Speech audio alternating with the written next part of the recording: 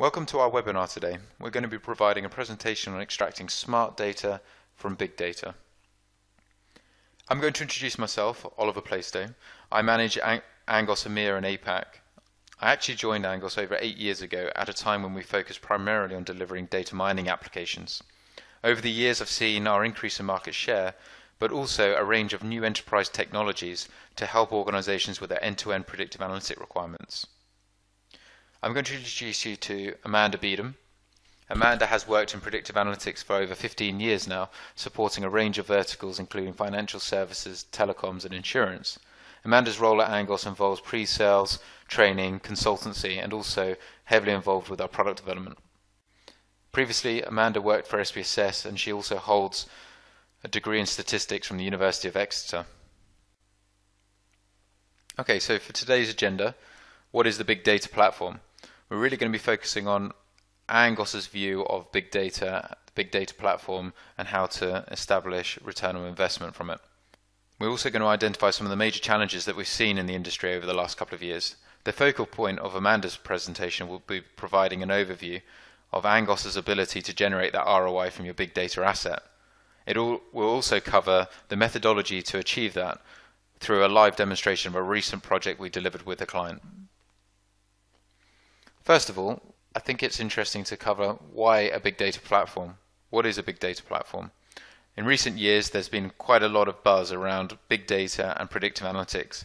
Your CEO, your CIO, CMO are all talking about it, but it's also become a company priority throughout the organization, and big budget has been allocated to this. With this, there's been increased pressure to maintain competitive advantage and derive revenue directly from your data asset. New technologies have created many new data feeds from multiple sources. Traditional data warehouses cannot facilitate immediate data-driven decisions. The sheer volume of vendors and tools options available to advanced analytics currently in the market can be quite daunting to buyers. Part of today's discussion will focus on important capabilities of big data platforms and the technology developments which facilitate the processing of big data. In terms of the current big data platform, I'd like to start out by describing its purpose. Organizations are looking to consolidate their unprecedented data in a cold store, and at Angos we view that big data platform being a cold store and your traditional data warehouse being your warm store where you've got structured data. On the technology side of things, the big data platform was created by leveraging clusters of computers to process vast data volumes, with the leading environment over the last couple of years being Apache Hadoop. Hadoop is not actually a single software. It's a set of different tools designed to work with data stored across several different machines or clusters. Hadoop Distributed File System, HDFS, is the environment where all these tools sit. MapReduce was created to look at the interaction with HDFS. However, we've seen interacting with MapReduce can be quite challenging, and that's why we've seen the birth of tools like Pig, Hive, Impala, as they look to simplify the interaction with your data.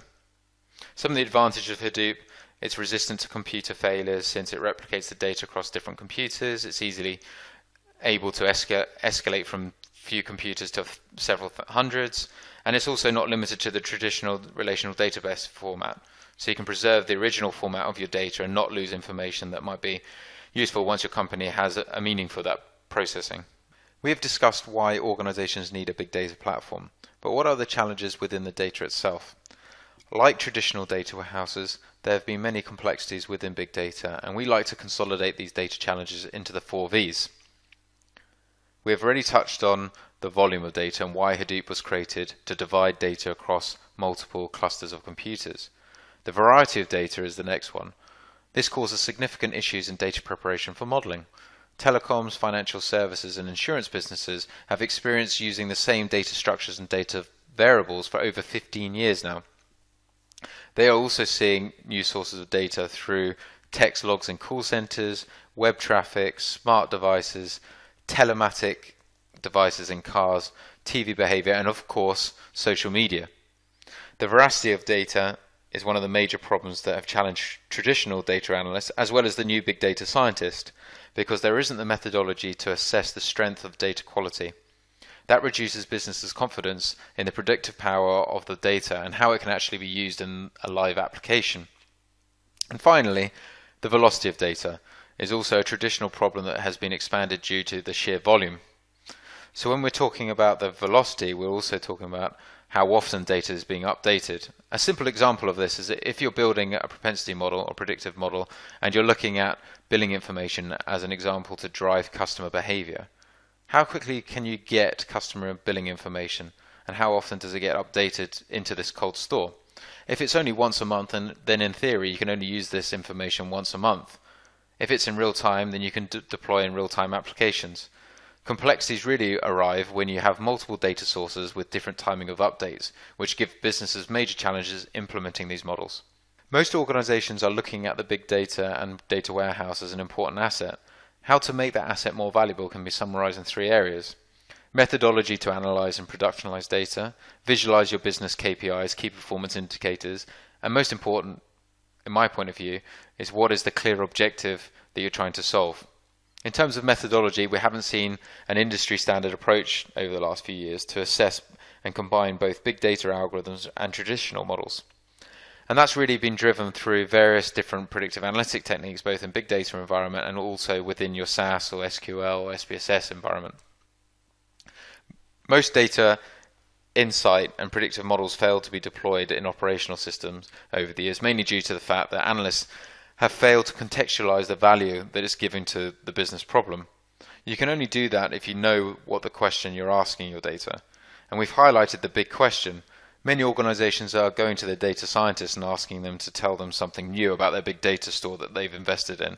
But yes, unless someone is actually driving that question, there isn't a technology out there just to find new actionable insights. So how do we analyze smart data? We apply the traditional modeling process and we filter big data to create enhancements and also predictive lists. We follow the CRISP-DM methodology to consult with the business to make sure that variables that are predictive or have been generating insight are available to implement in terms of business rules or decisions. We look to consolidate both the data sources to fill that predictive model and deploy them. And today we have a case study that Amanda is going to provide a demonstration within our platform. The objective was to assess the impact of TV customer churn to a telco, with a view to building a strategy to identify high-risk customers and also recommendations for better engagement. Our methodology was to use traditional approach to identify business value with and without predictive models, then process the big data store to segment the most predictive variables for model improvement. The key takeaway is our ability to assess and build predictive models in both data warehouse and big data store and visualize the business impact of these combined solutions to executives. The visualization and business impact is also referred to as the monopolization of your data asset. I'm going to pass you over to Amanda now, who's going to carry out this presentation. After Amanda's presentation, I'm going to take you through some of the business benefits the client experienced with us, and then following that we'll open up this webinar to any Q&A. We're going to start by building a model to predict churn for pay-per-view or on-demand programming. To do this, we're going to build a model initially based on traditional data sources. So if we look at these data sources first of all, we have a contracts file by customer and by product, which contains the start date and the end date of the contract alongside the amount paid. We are now going to roll this data up to the customer level, and we're going to combine or merge this data set with some customer summary statistics. We then perform some variable transformations to end up with the final data mining view at the contracts level. And here we have one row per customer. We can see we have the package that that customer is on. We know whether the customer was exposed to a promotion or not, and we know how long they've been a customer with the telco. And we also know what packages the customer is purchasing. Some of these packages are monthly. For example, here we have a sports monthly package and a family monthly package. And we also know whether the customer has purchased the pay-per-view packages, which is the on-demand programming. So here we have a customer that has bought the movie pay-per-view on-demand programming 8 times. So we have pay-per-view for sports and movies and family and so on. We also have information on the cost of the packages and also the pay-per-view cost, and we know how much revenue has been made by TV and in total. We also know whether the customer has churned, and also more importantly whether the customer has churned from pay-per-view, and this is the field that we would like to predict, whether the customer has churned from the on-demand programming. So we're now ready to build a customer churn model. We're going to use the contracts data that we've just built. We're going to merge it with some bureau scores and some customer demographics. So if we look at the dataset attributes report, we can see that we have 825,000 records containing variables concerning customer demographics like age, gender and income. We also have information on the program packages that customers have bought, alongside various revenue figures, costs and the pay-per-view churn which we want to predict. The next step is to partition the dataset into training and test samples. We will then build our traditional model on the training dataset. So if we focus on the decision tree that is being used to predict pay-per-view churn, we can see that the overall churn rate for the entire dataset is 32%. And the most important predictor of customer churn is the length of time as a customer. So those customers who've been with the organisation or the telco for more than 2 years are much more likely to churn. We have a segment over at the bottom here with a 90% churn rate, and this concerns those customers who've been with the company for over 2 years. They are using the on-demand sports pay-per-view package, and they're on the base package too. If we look at those customers who've been with the organisation for less than 2 years, then we can see that income is the next best predictor. So those customers on a higher income are indeed much more likely to churn. The next step is to try and assess how accurate our model is to evaluate model performance. To do this, we're going to use the model analyzer. And this will give us a look at the cumulative lift chart or the gains chart. And we can also look at the ROC chart, the receiver operating characteristic curve, to understand model performance. We can see here the AUC statistic is about 0.73 or 0.74, which is under the threshold of 0.75, which we consider good enough for the model to be considered robust. So what this is telling me is that our model although it's explaining customer churn to a certain extent, we're not fully understanding the entire patterns of customer churn. So what we need to do next is to enrich this data set in order to build a better model. In order to improve model performance, we would like to incorporate buffering information, which will tell us about the extent of any interruptions in programming. We will then determine if these have an impact on customer churn. Here we have buffering information for one customer over 1 day. We know that if the buffering took place at the start of the program or if the buffering took place during the middle of the program. We also know how long these interruptions lasted. The dataset for all customers is very large and is stored in Hadoop. To import this data, we will use the generic code node. Here we've set up Proc Hadoop to pull data from the Hadoop distributed environment into a relational form where it can be queried. The next step is to use Proc SQL to aggregate the data to the customer level. We can take a look at the extracted dataset. For each customer, we know the frequency of each type of buffering event, whether these events occurred at the start or during the program, and whether these events were over 10 seconds, more than a minute, or more than 5 minutes. So here we've demonstrated how to move from big data to smart data. We are now ready to create our final data mining view, which incorporates our original contracts data, the bureau data, our customer demographics, alongside our buffering information, which is our smart data. We will do a match merge to merge those data sources together and perform some variable transformations. As our final dataset contains both traditional data and buffering information, we will hopefully be able to build a model that better predicts customer churn. Before we build our model, let's have a look and explore the dataset to try and understand which are going to be the key drivers of pay-per-view churn. So here we have our variables rank ordered in terms of predictive power, and we can see the number of 5-minute buffering events in the middle of the program are an important predictor, followed by the income, the length of time as a customer. We've also got other buffering events that appear at the start of the program, 1-minute buffering events and 5-minute buffering events. So it appears that the interruptions in the programming are an important factor in predicting customer churn. So we'll see if that becomes significant within the model. So here we've built a second decision tree to predict pay-per-view churn. If we look at this decision tree, we can see that the churn rate again is 32% in the root node. And we can see the length of time as a customer is the most important predictor.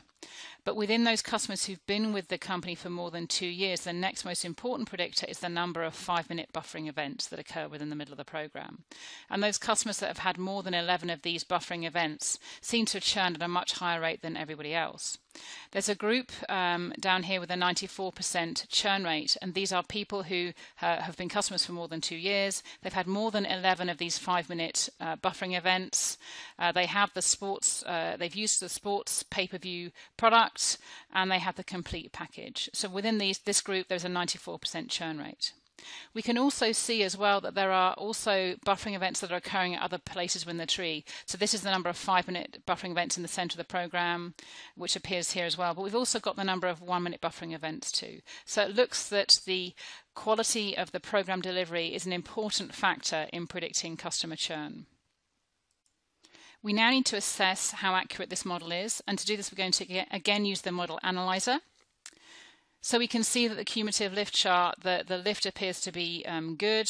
And if we look at the ROC, or the receiver operating characteristic curve, we can see that the AUC statistic is now 0.78, which is above the threshold of 0.75 that we require for a model to be considered robust.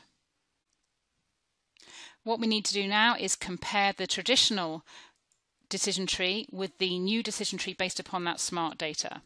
And when we do this, we can see that the lift of the new model incorporating the smart data is far above the lift of the traditional model.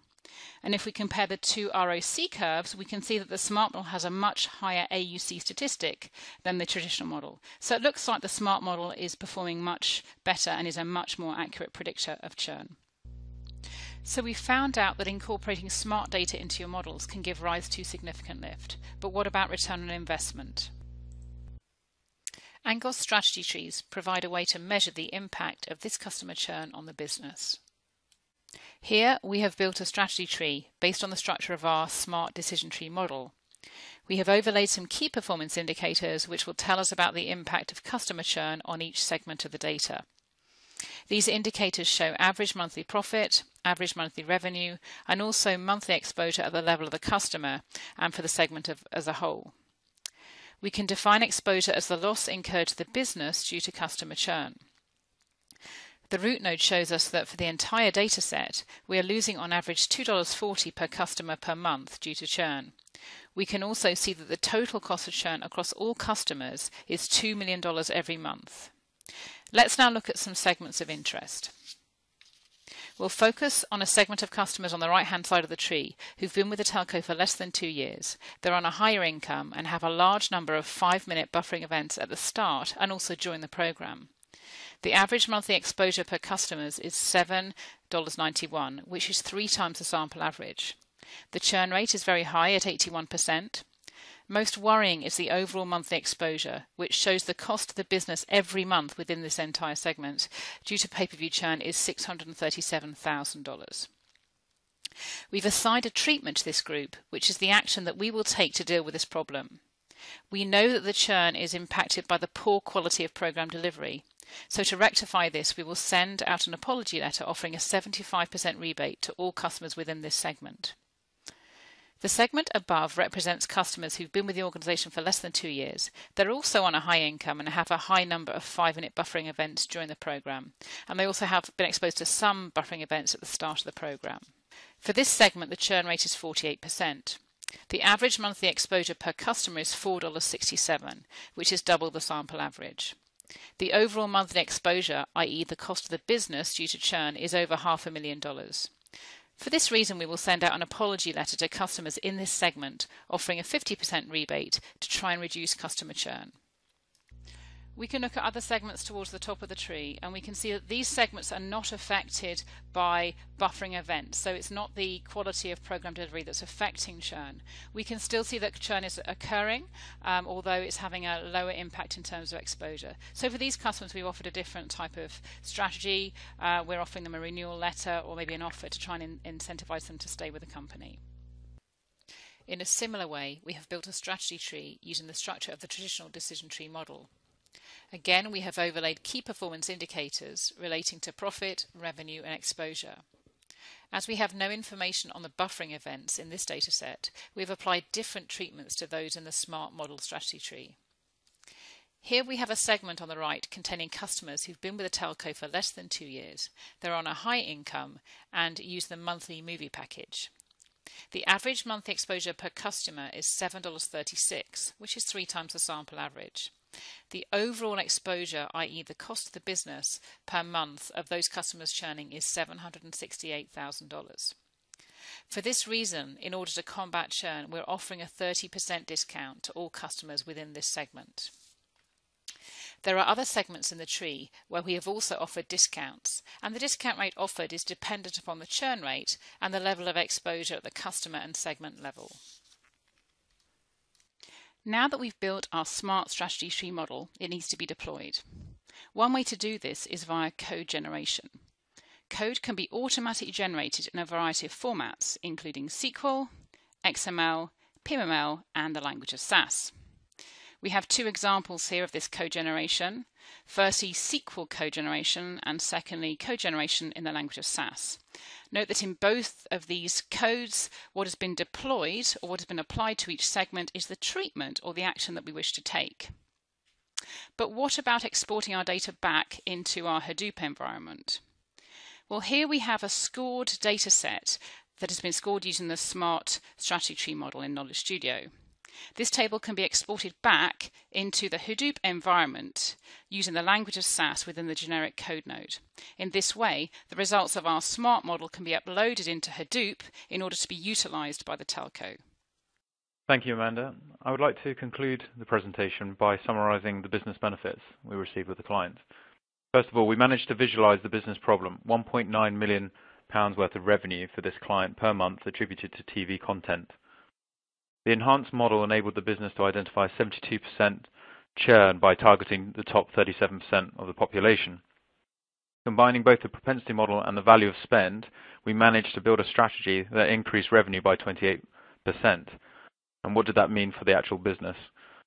The business value equated to £450,000 per month, and the additional lift from using big data variables was 100K. Just one customer model, and we've shown the value of predictive modeling, but also an ROI on the big data asset. This client was able to share this with executives and fuel many different stakeholders wanting to assess the impact of big data. So as we lead on to the Q&A, I'd like to apologize for any technical issues that you've experienced in this webinar. We will be sending out a recording of this webinar so that you can share that with your colleagues. We have been inundated with questions. I'm going to open up these questions to Amanda. The first one that's come through, Amanda, is we've seen some code in the language of SAS. Is it possible to run other SAS code within the Angos software? Yes, we can. We have a generic code node within our Angos software product, and that allows you to both write your code and then run that within the workflow, but also you can copy and paste the code from the language of SAS that you've written elsewhere, put it into the generic code node and run it automatically. So yes, you can. Thank you. The next question, I've seen this question quite a few times over the years. What size data sets can Angos software handle? Well, there's not really a limit to the size of the data set that our software can handle. It's really going to depend upon the size of your machine.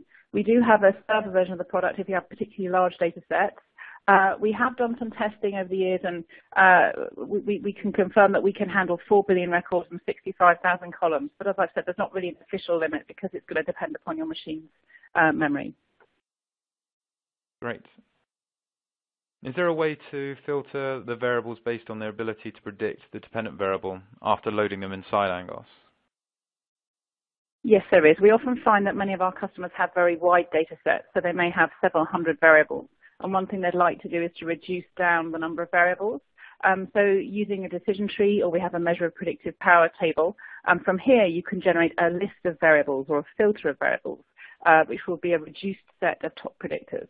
And this can then be applied within any dialog box within the Angos software product. Fantastic. I'm going to try and focus on some short questions here. Can Angos be connected to Spark? Yes, we have an R node available with Angos, and that's so you can use the Spark R package to connect to Spark. Great. I've got another environmental question here. Can Angos be executed inside a Unix environment? Yes, absolutely. We have a version that's compatible with Debian and Ubuntu. Okay, I'm going to pick a business context question. How do you calculate the business? How do you calculate the benefit of smart PPV churn model? Yes, what we did here was that first of all, we found the smart model, which was a decision tree incorporating the buffering information from the Hadoop environment. We then layered on some key performance indicators. As you saw, many of those were related to exposure at the individual customer level and at the segment level. And from this, we could figure out the impact to the business for each segment of churn, and that allowed us to then apply the appropriate strategies to deal with that churn. Okay, last couple of questions. The rest of the questions we will document and distribute to the attendees. Can Angos be integrated with any Hadoop distribution? Yes, we use the World Programming System for establishing a connection to HDFS environments. We've so far successfully tested the major Hadoop providers such as Cloudera. One final question, Amanda, please. Is Angos a Hadoop graphic interface or a Hadoop manager? It's not. Angos offers a way to interact with Hadoop with a Hadoop cluster via Proc Hadoop in WPS, and it's able to load and unload data in a single step, but it is independent from your Hadoop installation. Fantastic. Thank you, Amanda. So thank you, everyone, for attending. I'm conscious of keeping this to a half-an-hour webinar. We will document all the additional questions and distribute them on email to you. We will also share a recording of this webinar so you can share that with colleagues. Please feel free to contact us if you have any further questions after we close this webinar. Many thank you.